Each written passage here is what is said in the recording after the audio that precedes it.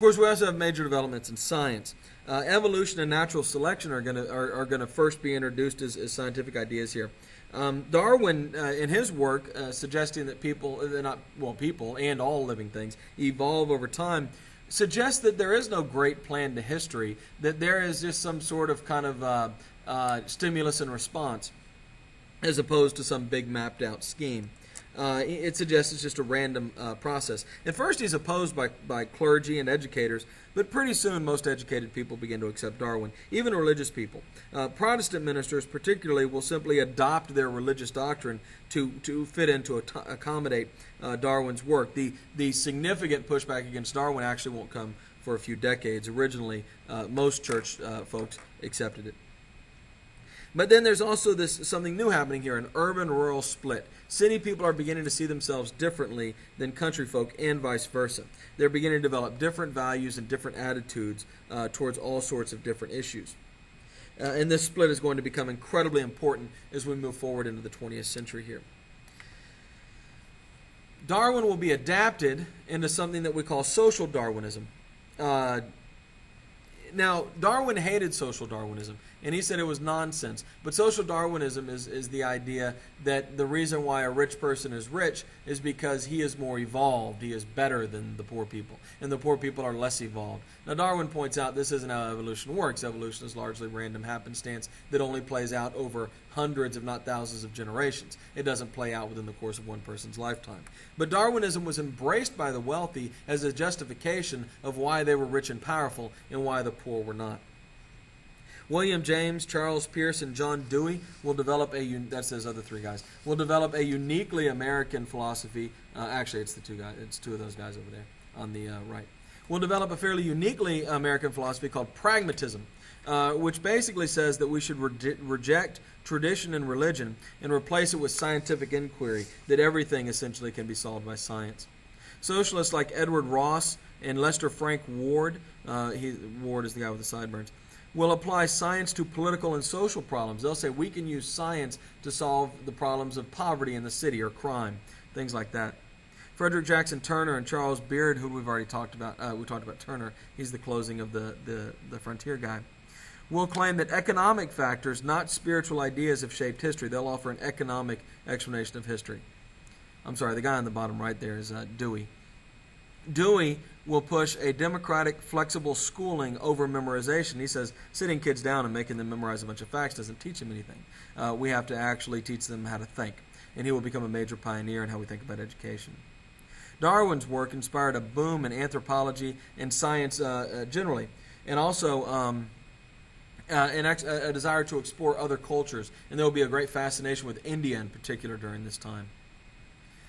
By 1900, 31 out of 45 states have made it a law that that children have to go to school. Rural areas, of course, lag behind as they either don't have these laws or the enforcement is difficult to accomplish. The South still refused to educate blacks in many cases, but we do begin to have women, or girls, I should say, in school. We've talked about attempts to civilize Native Americans by forcing them to go to school, and so that's going on as well. By the 1870s, reformers recruit Native American kids to go to Hampton, a black college.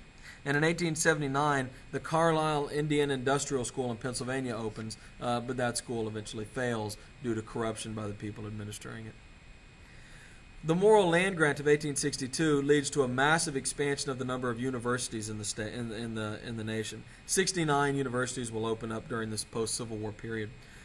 One of the sources is philanthropists, the wealthy people, the Carnegies of the world, who pour money into private schools. And if you think about schools like Duke, Stanford, Tulane, these are all named after the rich people who funded them.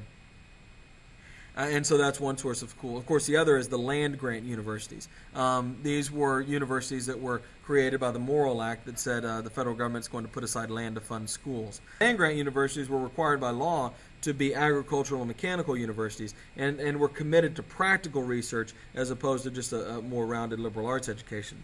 Research and development at the universities fueled the economic boom as well. So a lot of science and technology that's being developed at the university will grow the economy. And private companies began to figure this out and do their own research and development.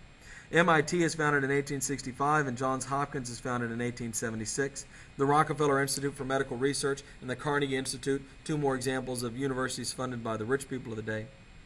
And by 1900, even the oldest, most established universities are working closely alongside with American corporations to develop technology for those corporations.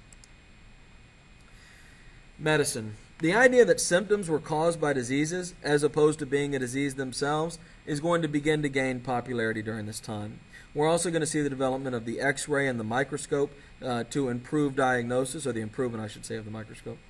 We can now diagnose successfully typhoid and dysentery, and pharmacology begins to create medicines to combat these problems. Aspirin is developed in 1899 as a kind of an all-purpose pain reliever, and we actually have chemotherapy developed right around the turn of the century as well. Blood transfusions are created in 1906 by George Crile, and by 1900 the germ theory is accepted, the idea that some germ or bacteria gets into your body and causes an infection, and that's why you're sick. Factors that lead to disease begin to be cataloged. We begin to write down, science, symptoms of diseases and stuff. Ideas like general health and preventative medicine, the link between diet, nutrition, genetics, and health are beginning to be understood. Of course, as we understand germ theory, we adopt sterilization. We begin to wear gloves, wear masks, and to make medicine safer. And soon, American doctors are among the best in the world, and foreign students will begin to come to America to study. This will lead generally to a decline in the death rate in America. Public high schools also began accepting women, but few colleges did. By 1865, there's only 3 colleges that accept women. Midwestern land-grant colleges, though, begin to accept women, plus Cornell and Wesleyan. More important to women were all-girl colleges like Mount Holyoke, founded in Massachusetts in 1836 as a female seminary to train religious folks. In the 1880s, it becomes a full college, though. At that same time, in the 1880s, Wellesley, Smith, Bryn Mawr, and Goucher all are open up as women's colleges. Columbia opens up a women's auxiliary, Barnard, which is just for women. The boys go to Columbia, the women go to Barnard. Harvard opens up Radcliffe in the same way. Colleges, the women's colleges are taught and run mostly by unmarried women. Most college graduates who are women actually never marry. Only about 25% do. And this will create a vital intellectual community of intelligent, educated women who all know each other, and that's going to be important for the women's movement going forward here.